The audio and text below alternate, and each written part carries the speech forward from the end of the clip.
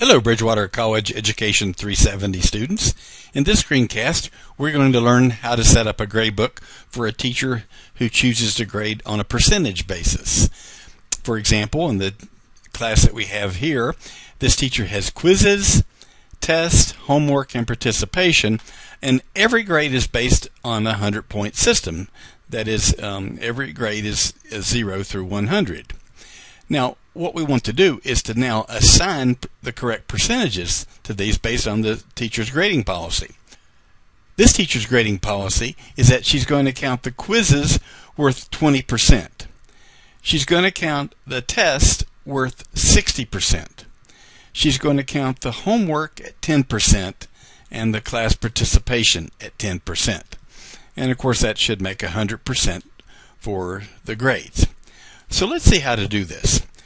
The first thing we want to do is to add a column for quiz average. That average is going to go here after quiz 5. So I'm going to click actually on column G, which is test 1, and I'm going to right click and say insert. And when I do, it created a column for me to put quiz average here. So I'm going to put quiz AVG. Likewise, I need to have a column for test average, and the way to do that is to go beyond your last test over here to column J, right click, insert, and now I can put test AVG. I'll do the same for homework. So I'll right click on I'll click on column M, right click, and say insert, and this will be the homework average. I don't need to do that for participation because I'm assuming that there's only one participation grade, but if I had multiple participation grades, I could certainly do that as well here. The next thing I notice is that my gradebook doesn't look very neat. I've got names chopped off, I've got some things right justified, some things left justified, so let me take a minute and make things look a little bit neater. To do that, I'm going to boldface row 1. Anytime you want something to apply to the whole row, you know to click on the number to the left, 1 in this case, and then I'll click boldface. Next, I want to center all the grades. So how about if I highlight column B, C, D all the way through? Actually, I'm going to highlight all the way through O because I am going to have a final grade here in a little bit in column O. So I'll highlight all of those and click on the center icon, and now that centers everything. So things are starting to look better. Column A isn't wide enough. I can't see all the students' names. So put your cursor between the A and B and drag to the right, and now we can see all their names. So now it looks a little bit nicer, and we're ready to begin calculating some grades. What we're going to do is we're going to calculate the first student's average, and then we're going to copy that formula for the remaining students. Oops, before I do that, I noticed that my names aren't alphabetized. So let's do that. And here's a handy trick for alphabetizing grades. I'm going to click on the first row on number 1, and I'm going to go up to the column that says data and then filter. What that does is it produces little arrows for each column now that will enable me to sort. So if I now come to the name column and select A to Z, it alphabetizes my students and of course also keeps the correct grades with the correct students. This is handy when I want to see maybe the grades sorted from high to low on a particular test. I'll come over here to the first test. I'll click on the arrow key and I'll say sort these from largest to smallest, and now it sorts them from the highest grade to the lowest grade. I'll go back and alphabetize now, back to column A, and I'll sort them from A to Z. And now we're set and ready to enter our averages. We'll calculate Betsy's quiz average first.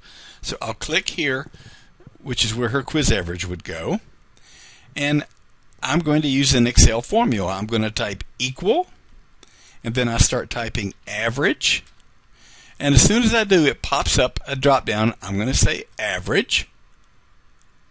So I double click that. I have to tell it what I want average, so I'll just highlight the quizzes. So I'm highlighting from B through F. Those are the quizzes. All I have to do is to put a closing parenthesis and hit the enter key, and it has done so. It has averaged her quizzes. I'm going to now copy this for the other 4 students. The way to do that is to put your cursor in the lower right hand corner. It switches to a plus sign, and then I'll pull down, and indeed it computes their average as well. When I do this, I notice that the format of these is such that some folks don't have a decimal point, some do, and maybe I'd like for this to all look the same. So what I'll do now is click on the G, right click, format cells, number, and I want there to be only 1 decimal place, let's say, for everybody, and indeed now they all have exactly 1 decimal place. I like that format for the quiz average. Let's go over to test average, and we'll do the same thing. Again, I'm going to fix Betsy's test average and copy it for the other 4 students. So I type equal, average. I can just type the whole word average if I want to. Left parentheses. Highlight all the tests, which in my case are just the ones here. Close parenthesis. And now Betsy's average is shown here. I'll grab the right hand side and pull down, and it does the averaging now for all of the students. Here's another trick you can use for formatting. If you've already fixed one cell the way you want other cells to be, you can go to the cell that's formatted the way you want it to, go to your home screen, and on the home screen there's a little paintbrush here called Format Painter. If you double click that Format Painter and then drag, it will highlight, it will format all of the numbers that you have selected based on the first one that you use as the model. When you're done, just simply click on the Format Painter again, and we're ready to move on. Let's do homework average the same way. So again, I'm going to set Betsy's equal, and I could start typing the word average, or I could just double click here. I need to say columns K and L are what I want you to average. Close parenthesis. And now it's got Betsy's average calculated correctly. I'll drag down. Once again, if I want to fix the formatting here, there's 2 ways to do it. One is simply to do what I did before. Right click, format cells, number, 1 decimal place. Or I could use that trick of copying the format from one cell to others.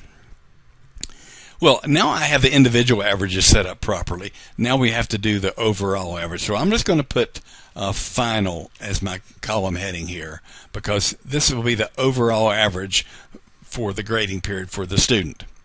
So here's where we have to include the fact that these are weighted differently. I'm going to type equal. Now, remember that we said her quizzes are going to count 20%.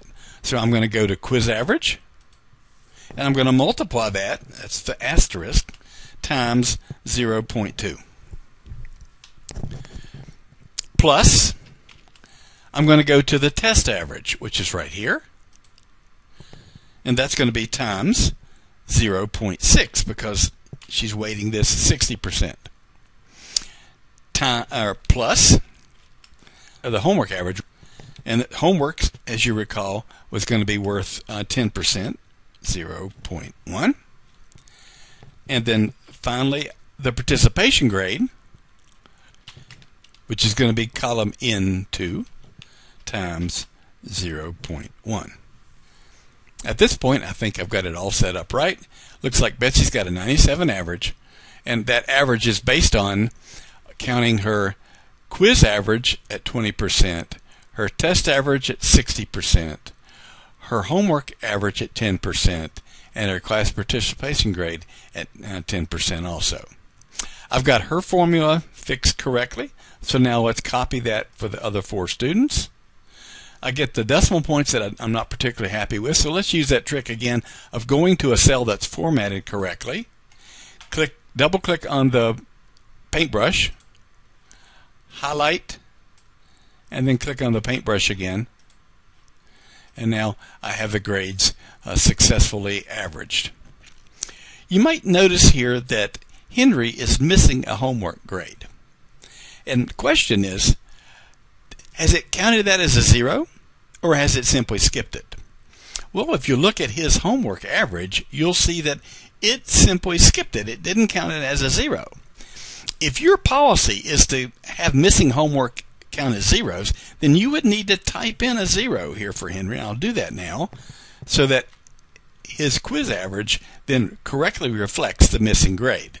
But the Excel doesn't know that that's your policy, so you have to make sure that the Excel formulas you set up match the grading policy for your class.